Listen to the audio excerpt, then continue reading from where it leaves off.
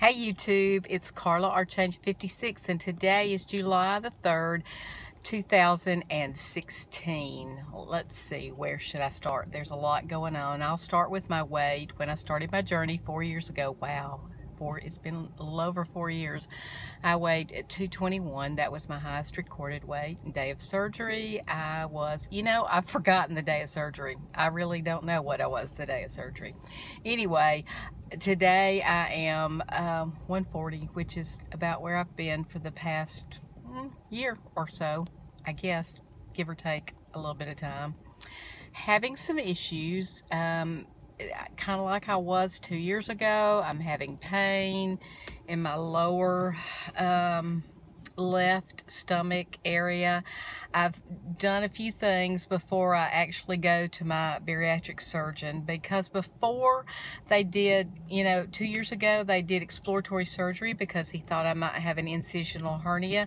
He didn't give me a yes or a no. He said, come in, I'm doing it tomorrow. And then they found out it was scar tissue and I was full of poop. So I've also had a few other little issues, and I normally have colonoscopies every 3 years. I had one last year, but I went ahead and started there, called and got an appointment for that. Called my gynecologist, got an appointment with her. So gynecologist said everything looked good. She went ahead and did a vaginal ultrasound. Everything was good there, so no issues with that. I went in Friday for my colonoscopy, and everything was pretty good there.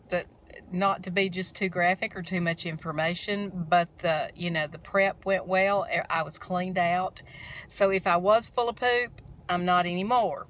The colonoscopy went okay. I do have a polyp and I do have some diverticuli, which is fairly normal for me. I mean, I had a polyp last year. I have one this year. I mean, I've been having these almost 20 years now. So, and almost every time I have one, I have a polyp. So, but we keep on top of it.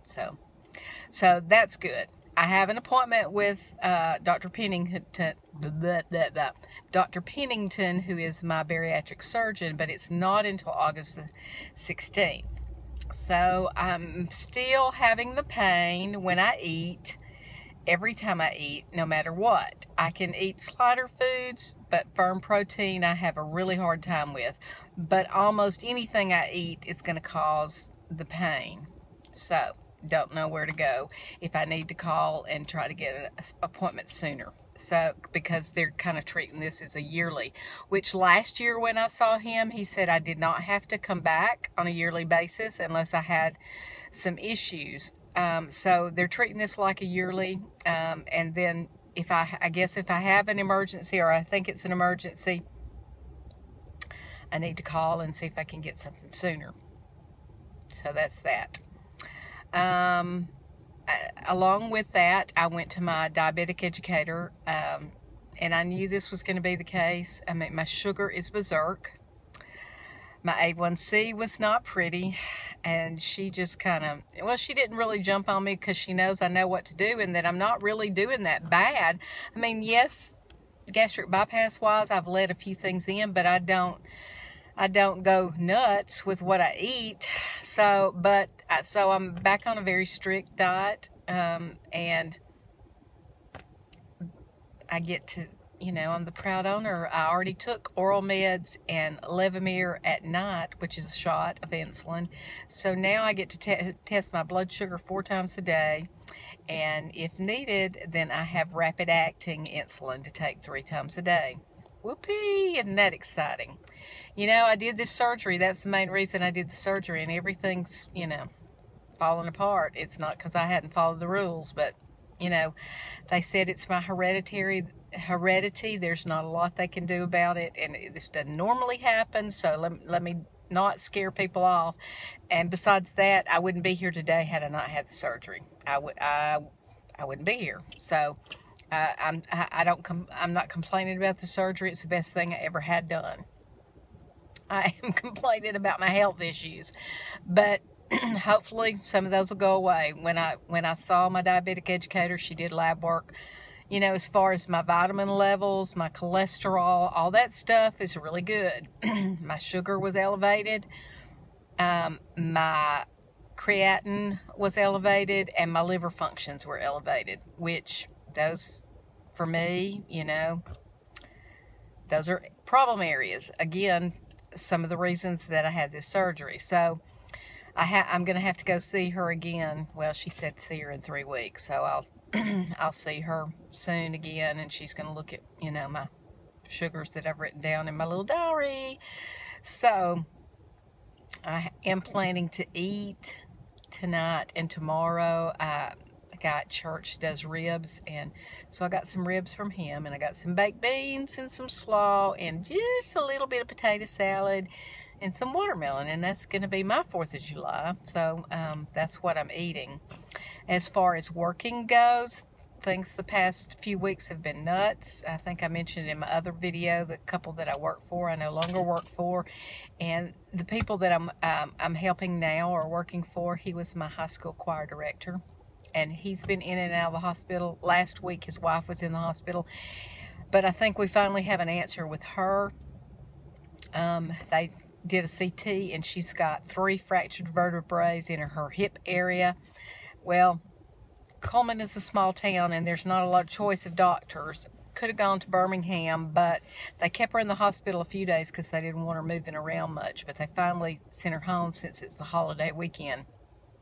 And she's to go back Tuesday and have surgery. They say it's immediate relief. They just kind of go in there with a balloon and pump up the areas, and then they fill them with cement. Who knew? Anyway, I hope that works for her, because she's been in a tremendous amount of pain. Which, the more I work, the better off I am, because it kind of hurt when I quit working on a regular basis, because I was doing well with that. I've got 2 more trips planned, and I really need a little bit of money to do those. In July, I'm going to Columbus, Ohio for the 31 Gifts conference. I am a 31 Gifts independent consultant. If you like 31 or you want to know about 31, just check out their webpage. It's just 31 Gifts, but you can find it easily. And then in August, I will turn 60. Yes, who can believe it? I can't believe I'm 60. I mean, sometimes my health isn't, you know, but I still, you know, don't think I'm 60 years old. So I'm going to the beach with my cousin for my 60th birthday. So those are my trips. I got one in July and one in August. So that's what I've got planned. I'm filling in at church a little bit. We're without a minister of music, and I don't know. So I don't know if I really talked about that a lot, but for 15 years, when I was teaching, I was also a minister of music at a small Baptist church in the same community that I taught. So I'm experienced at that. I have a minor in music, so I'm going to be directing music for a couple of weeks in church, just kind of filling in. We're really blessed with talented people, so it's not going to be too much for any one person. So I'm going to be singing and directing music for a couple of weeks, which I really like. So that's my update. I think I can go in and get the prescription now.